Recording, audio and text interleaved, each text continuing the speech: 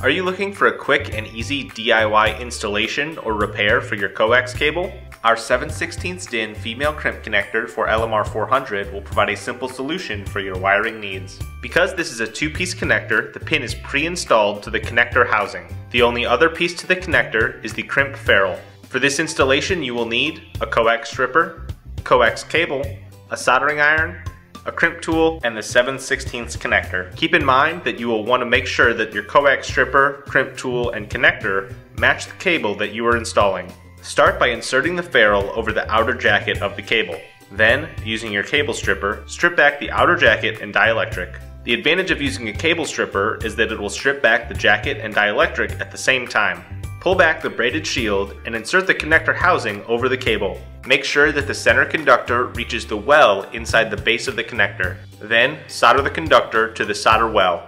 Slide the ferrule up to the base of the connector, folding the shield with it. Crimp the ferrule under the outer jacket to complete termination. Congratulations, you have successfully installed the 7/16 DIN connector. For all of your cable and connector needs, choose Show Me Cables.